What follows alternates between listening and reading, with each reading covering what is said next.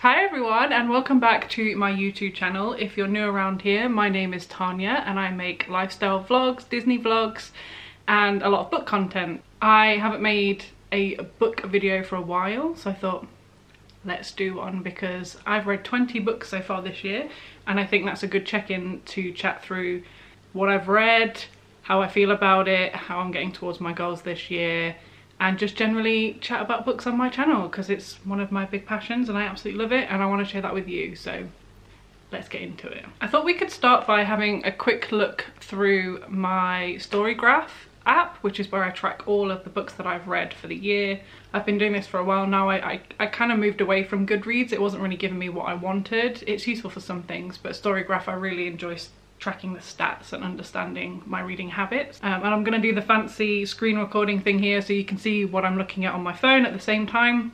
And as you can see here, my reading goal for 2024 was to read 80 books. It's normally 100, but this year I really wanted to not force myself to read a lot, really. I wanted to just really slow down, consider the things that I was reading, and read more fun things and not just shoving books in at the end of the year to get to my target and feel shit about it. So I reduced it down to 80. I'll probably read over 80, let's be honest, but at least I don't feel the pressure to reach 100 every year. We're currently mid-May through March, so 20 books, 25% of the year is pretty good going.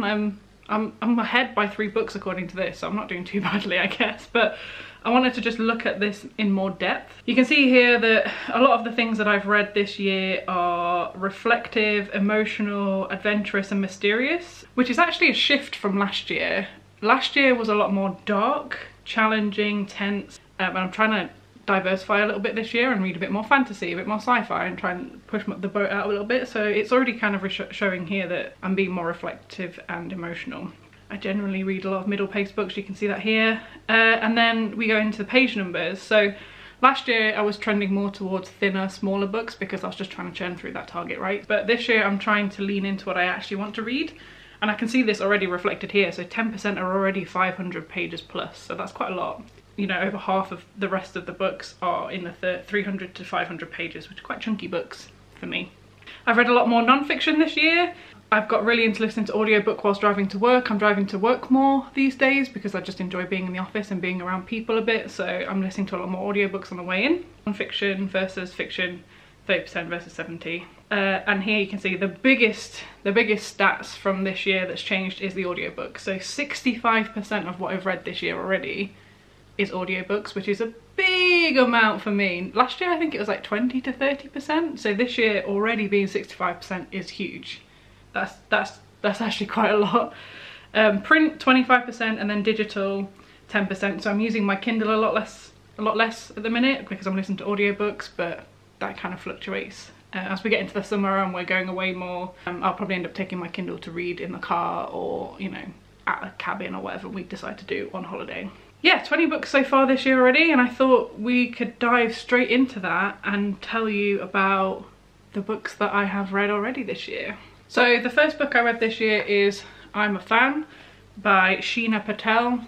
I mean, I enjoyed this. It was average. I gave it 2.5 stars or 2.75 stars. It's about a stalker that is really obsessed with a man that she wanted to be with, and she ends up kind of like infiltrating his life and, you know, finding out where his sister lives and his girlfriend and things like that. Stalkery vibes. I enjoyed it. That's pretty much all I have to say on this one, to be honest.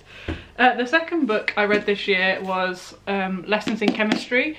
I did actually read this on audiobook, but I had got gifted this for International Women's Day last year from work. I thoroughly enjoyed this and it was my second book of the year and already my first 5-star read. There's something really special about this. I know it's a work of fiction, but I kind of believe it. Like, I feel like it could be a real woman living in the real age, and it really made me connect to someone who is a woman in the tech industry or the video games industry specifically.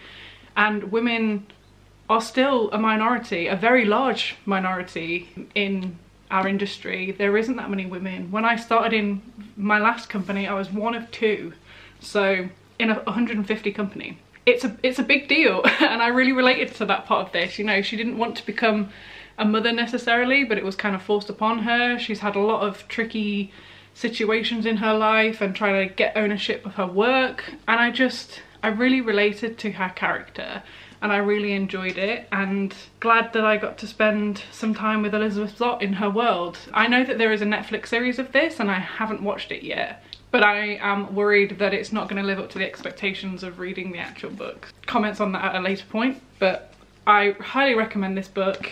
It was really fun, and look at the inside of the sleeve cover. I know everyone's probably talked about this, but it's even the book itself is fucking beautiful, so go read it. Also, I've just found a little note inside that the person that gifted it to me had written, because I read the audiobook, I've not seen this, so it just says, "You have great taste in books. Love from your secret admirer," which it was a work person, so how cute is that? Next up, I read Paris's memoir, as in Paris Hilton. I'd heard a lot about her, and obviously I grew up her with being in the spotlight, and she was kind of played off as being a bit of a bimbo and a bit, you know, party animal and a bit stupid. And I didn't realise how traumatic a life she'd had and how an interesting person she is, so I got the audiobook of this, which was read by Paris herself. I just found it really fascinating. I love learning about women and not necessarily conformating women, and she's definitely not one of those people. She's inventive. She basically created the media industry and being a celebrity. I also find it really fascinating her relationship with like her parents and her upbringing, because she went to one of those horrible camps. It's a whole thing that I didn't realise, so go read into it if you want to. But I just find it really interesting, and I find her a lot deeper than a lot of people give her credit for, and I think you should go read this and understand her as a person and not as a media personality. This kickstarted a whole deep into like autobiography, memoirs kind of thing for me this year, and I really enjoyed this book by Paris, so I'd highly recommend it if you haven't already. Next we have Scattered All Over the Earth by Yōko Tawada. This was kind of forgettable. It's about language and a forgotten city or country, which is Japan, and like reconnecting with that as something that doesn't exist anymore, but finding people that have lived there or speak the language and reconnecting with those people. This was a little bit disappointing. It was average, I enjoyed it, but it wasn't the depth that I was wanting it to be, so give it a read, but not my favourite so far. Next, I read the audiobook for Friendaholic, which is Confessions of a Friendship Addict by Elizabeth Day. Now, my friend had read this and thought it was brilliant and asked her friends to read it so that she could chat about it, and it makes sense. Friendaholic, right?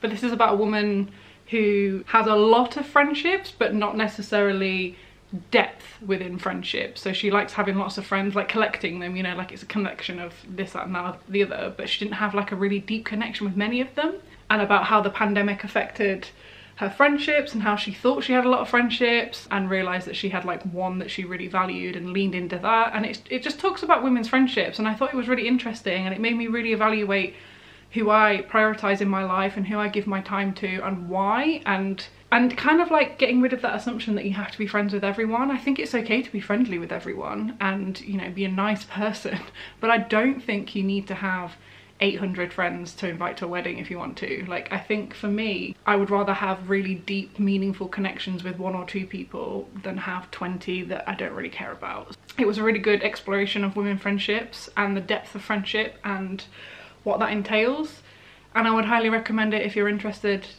in learning more about that. The next book I read is What You Are Looking For Is in the Library by Michiko Aoyama, and this is about a library where people go in to find books. It's Japanesely translated, by the way, and it's about going into the library to find what you think you want from the bookshelves and actually discovering other books and things that actually draw you on the right path in life.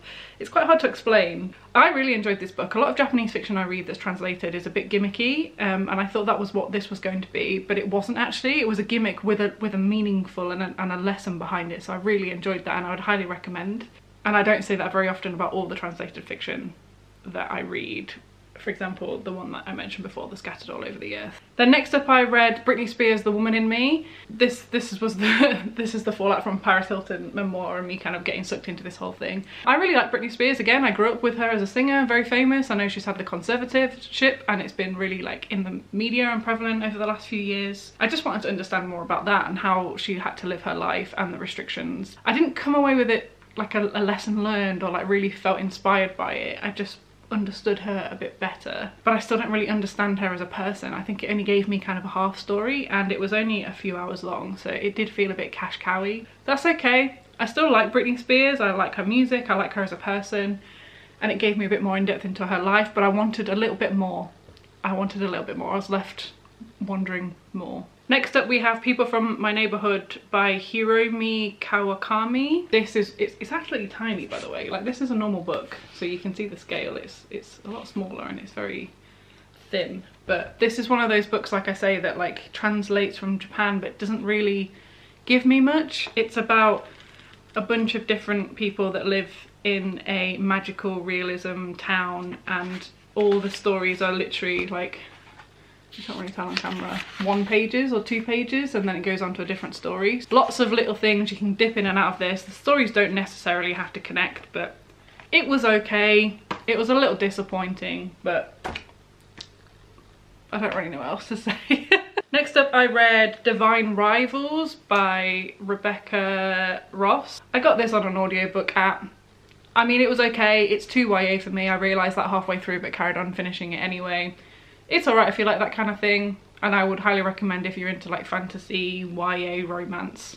Just not my thing. So it was okay, but I wouldn't read the second one in the duology. Bubble tea break. Every year I try and sneak on a classic into my list, because we never really read that many classics when I was at school, and I feel like I should go back and try and read them. Last year I read Dracula for the first time by Bram Stoker, and this year I picked Emma by Jane Austen, because I've got told that this is one of the better ones if you're not really into that kind of like classics vibes. I listened to this on the audiobook, but I do have the vintage classic edition because I bought it a while ago and absolutely love the cover.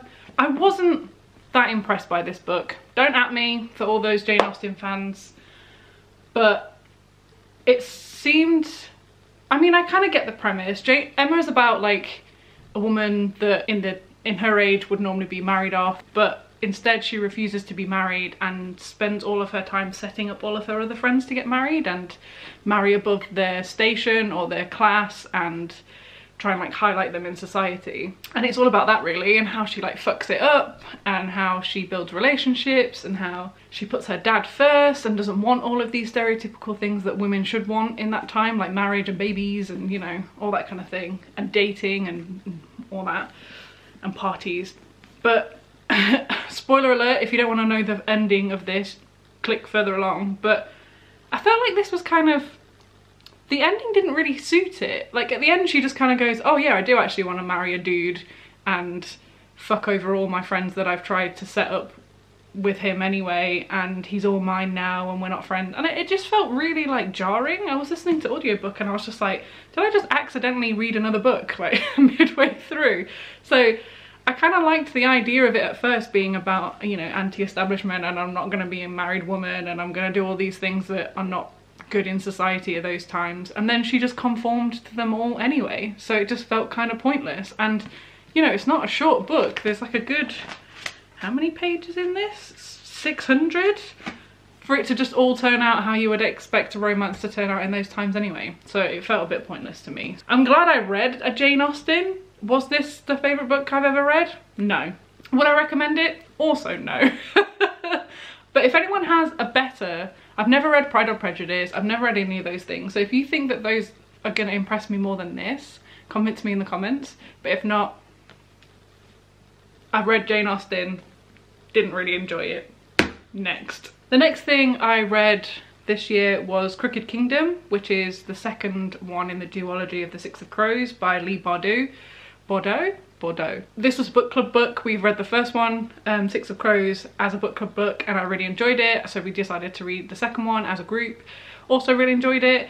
I did listen to this one on audiobook rather than physical book this time, and I found it was good because all the different characters are voiced by different people, so it's quite easy to follow. I was driving to and from work whilst listening to this, and I think I just got really distracted, so I kind of missed some like big hitters in here that I should be feeling emotional attachment to, and I didn't because of the way I read it. So I do want to go back and reread this at some point because I feel like I missed some some of the key plot points that I should have been upset about, and when we talked about it in book club I was like, oh, I did not get that bit. So like I've definitely missed some big bits, but I enjoyed it. I really like the duology. Does it make me want to read more of them, like the Shadow and Bone stuff? Not really. I really enjoyed the duology in itself, and I would highly recommend it if you want to read it. There's a lot of depth to the characters that I didn't get until I was at book club, and my friend Julia started talking about it, and I was like, oh, this is actually a lot deeper than I thought it was. But I would read it physically rather than audiobook, so I can actually pay attention properly to what was going on. The next few I'm just going to blast through because I'm running out of time and it's my lunch break at work, so I need to go back to work. I read Nice Dragons finished last, which is the Heart Striker series. I read the first in the series as a buddy read, and I enjoyed it, and I'm going to keep reading it, which is by Rachel Aaron.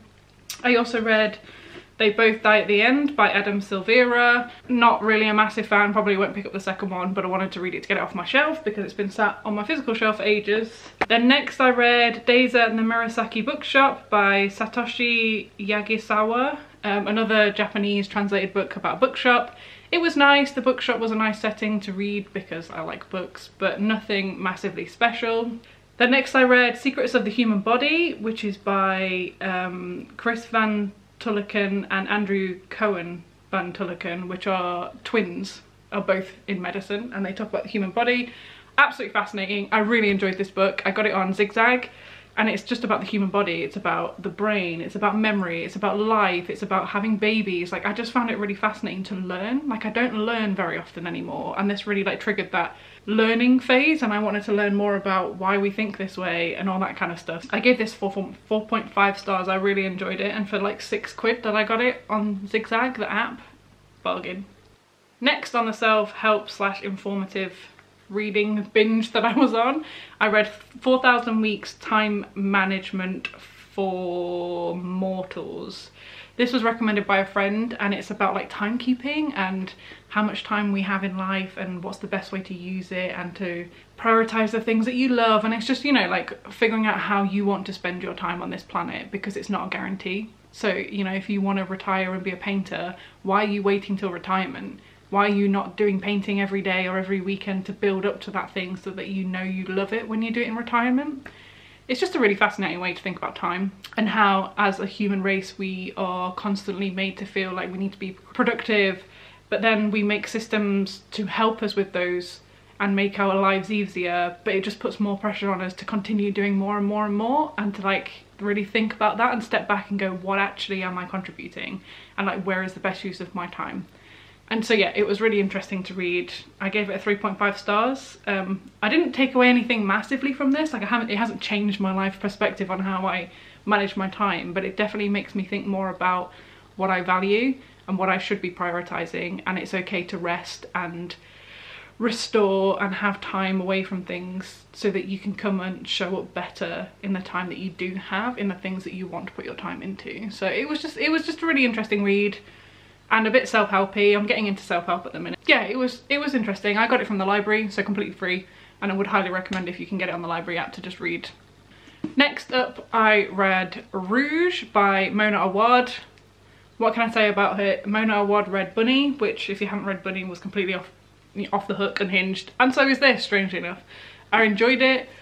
I gave it a 4.25 stars. It's about a woman whose mother dies, but they both like have this invested interest in skincare and looking young and youthful, and when her mum dies she discovers that she's been part of this like secret culty club, and she kind of gets sucked into it, and it's kind of discovering what this club is about and why her mum got sucked into it. And it's a really interesting book because it's quite confusing, and it can be as deep or as surface level as you want it to be. I didn't quite understand it once I'd finished it, and I spent a long time like on Reddit like, what the hell does this book mean? And I actually found out that there's a lot of different threads in this that I'd caught but hadn't quite like figured out, and it's just really fascinating. You could read this in multiple ways. There's like 3 or 4 different interpretations that I saw on the internet, and I understood all of them. So I think this again would be a really good one to read in a book club and see how everyone's opinions and threads that they pick up on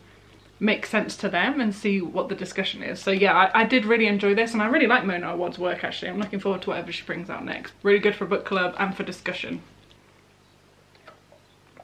Only 3 books left. We're getting there, folks, don't worry. Next up, we have Why Has Nobody Told Me This Before? As someone that's been, oh, by Julie Smith, sorry, Dr. Julie Smith. As someone that's been in therapy for over a year now, weekly, working on myself, understanding myself better and how I communicate with people, this is a really interesting book in terms of like, it teaches you that stuff, kind of. It is like therapy in a book. It has lots of different subheadings and like categories. So I was trying to listen to this on audiobook and realised that like I don't just need to like chronologically listen to this book and take in all the information.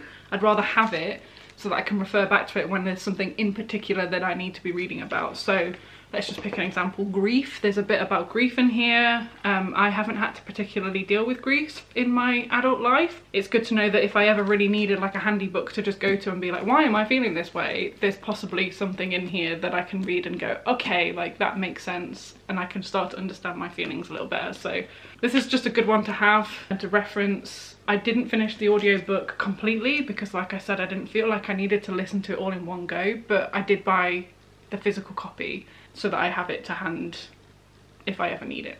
Next was another book club pick. We do it once a month, by the way, so like generally I have these smattered in, and this was March's one, and it was Shigidi and the Brass Head of Abulufon by Hole Talibi, which is a South African book about trying to steal back some of the bits in the British Museum that don't belong to the British Museum anymore and belong to other cultures, and they're trying to steal it back. It's got a lot of reference to like gods and different cultures, and it was really interesting to read about. I don't really read that much from that region before, so it's good in diversifying myself, and it made me want to read more about the gods and like what they believe in their traditions.